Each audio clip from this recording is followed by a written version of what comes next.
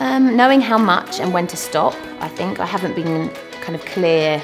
Is she just gonna, does she know when she's full? Your baby will tell you when they've had enough. They'll either turn their head away, they'll shut their mouth, they'll push the spoon away, they'll let you know. Ted tells us when he's finished, he will try and stand up in his high chair and kind of push his tummy out. The second thing he does is just shut his mouth and move like this.